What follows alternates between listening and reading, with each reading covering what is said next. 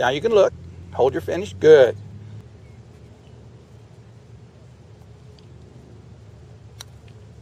That feels way more solid with that. Okay, Larry, going to look at your putting technique, and on the left was the stroke that you started the session with before we did any adjustments. Going to compare you to Tiger Woods. First, let's look at your setup. Very solid setup. Good width of stance, elbows in a good position, eyes over the ball.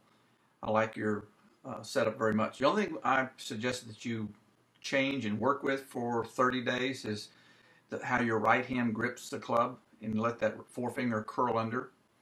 I did talk a little bit about the reverse overlap grip. I think you would be a much better putter if you got your hands a little closer together, and that could be achieved if you did a reverse overlap. Now let's look at Tiger's stroke. Very solid, no wristiness in his swing as he hits the ball. His eyes are looking down. As he continues to follow through and the ball rolls away, he doesn't turn his head early. He's still looking down. He's still looking down. He won't turn until the putter comes to a complete stop. He will hold his posture, his spine angle, his finish of his putter, and his eyes to the ground. He'll hold it for a moment or two before he turns to start looking at the roll. He's now starting to turn, and as he turns, he keeps his spine angle, he keeps the putter right where it is until the putt gets to the hole. Let's look at your technique, and again, this is before we made any adjustments, and we worked on this. Not a wristy stroke going back. You have maintained this angle here. You have what we call the Y. You're swinging the Y. When you make contact, your eyes are down. As the ball rolls away, you start to turn while your club is still going forward, and you start to look.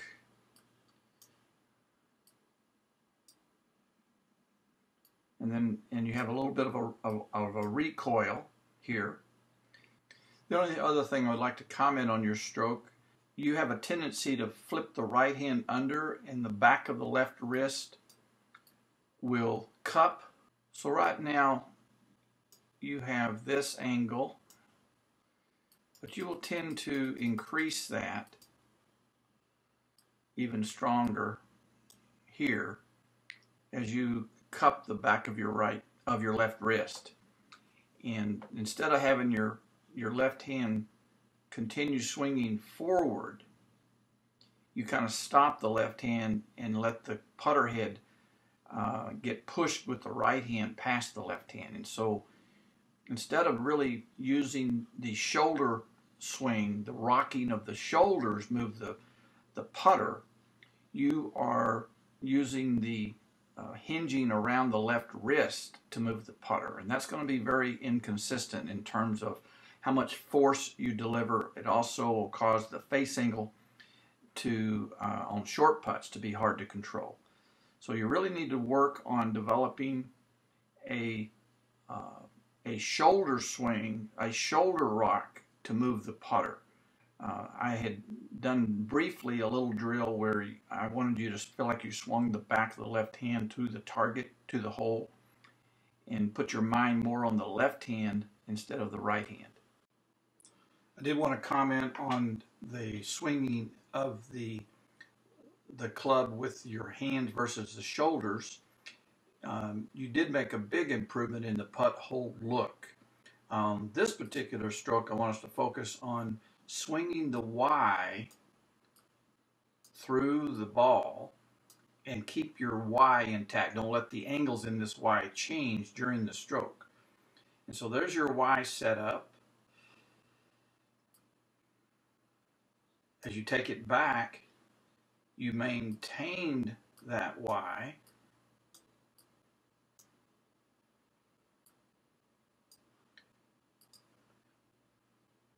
And then as you come through,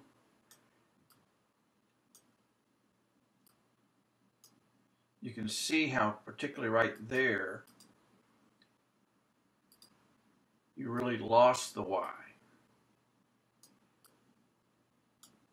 And so ideally that putter should be more here in order to still have your Y, but you're flipping that putter head underneath and you're cupping the back of your left wrist. You kind of stopped your left hand and just flipped the right hand under. And that's going to create chaos in controlling the speed and the face angle.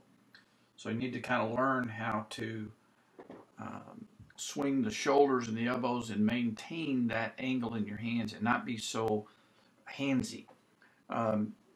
You may be a candidate for left hand low. There's an awful lot of very good putters on tour that will reverse their hands and put the left hand low. One of the things that does that I think you need to start feeling is it flattens the left wrist out a little bit more as you grip it. And even if you did it for 30 days just as a drill and then went back to the more comfortable grip, you may find that the time you spent with left hand low retrained that left hand not to get flippy. If we do have an opportunity to work again on your putting, I'd like to see that and experiment a little bit with that. Now here we are on the right. I have your putting stroke when we started working on some of these fundamentals, particularly the putt hold look. And as you take it back and hit through the ball, you have your eyes down and you're keeping them down as you follow through. And then your putter comes to a complete stop. Then you look. Now you did have a little bit of a recoil, and what you're going to want to learn to do is how to swing forward, hold your posture and the finish of the putter before you turn and look. And while you're turning and looking, you keep that forward position. Don't bother me.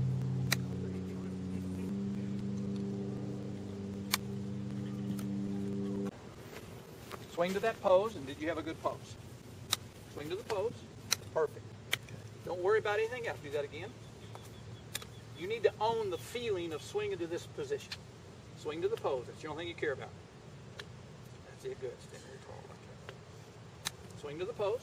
Good. I don't care about the miss hits right now. A few more. You're using a simplified, connected swing. There you go. I would actually stand just slightly. You almost get your hands too low. Stand just a little tall, almost as tall as you think you can stand. Oh, that was clean. That was perfect. Hands high. Good. Hit that old fin. Yes, still got it. But still got it. Yes. Perfect. Now we're going to look at your chip shot, and on the left is your chipping technique that you used at the beginning of the session before we made any adjustments. Going to compare you to Tiger. Tiger has his feet very close together, and so do you. So that's excellent. You're choking down a little bit like Tiger is. That's also very good. The other thing that it looks like you might be setting into your right side a little bit more than your left side. So I would like for you to kind of open your stance up slightly. You can see how Tiger's Tiger's front foot here is set back just a little bit, so that opens him up a little bit to his target. The other thing you want to do when you set up is you want to choke down the club, make that a consistent habit. And it looks like you do that, so you do an excellent job of choking down. So the only thing you need to adjust in your setup is opening your stance slightly and just put a little bit more weight on your left side. You can see this strong angle in Tiger's setup here. So he's definitely shifted over toward the target. He's really sitting more into that left leg, left hip, than he is his right leg and right hip. Now let's look at the swinging technique that Tiger uses. His elbows stay close to each other. If you just look at his arms, they swing connected to the chest.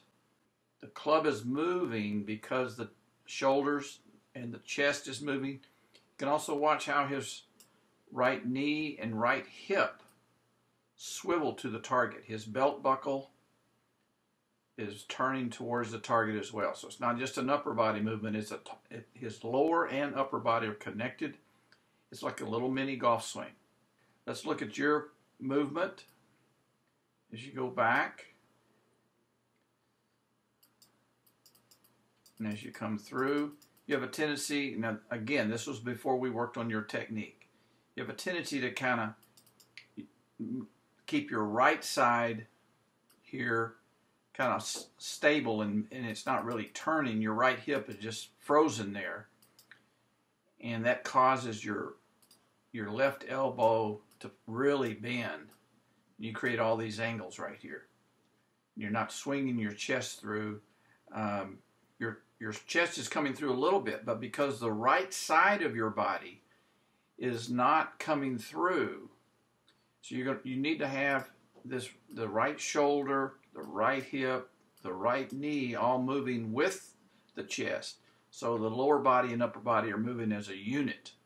Now on the right is the session that I worked with you on adjusting your technique. And you can see how you have turned your toes, and you've opened your stance a little bit here. That's excellent. So here you're kind of angling yourself this way, whereas before you were very square. So that was a big improvement. I like that a lot. As you come back, this is just a very little small chip shot, nothing fancy. Staying connected. As you come through, much better position. Here your shoulders were here, and you swung that right shoulder much further forward. So by swinging that right shoulder more forward and turning your right shoulder and right hip a little bit and having your open stance, that allowed you to keep this left arm much more stable and not let it fluctuate in its angle. And you now have over here, your sternum was kind of here, and this was someplace else, but you now have it all much more in line here, much more connected swing, chest swing. Keep working with that technique until it's very, very comfortable. But that's going to just improve your results so much more. Rehearse to your pose and then swing, then hit to the pose. Swing in the chest. That's what we need to do every time. Good. Trust it. I like the technique. Wow.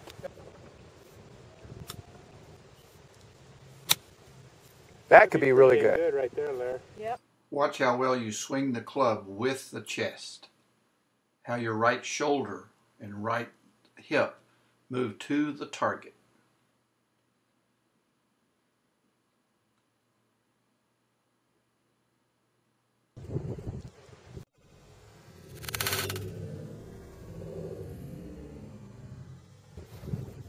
That could be really good.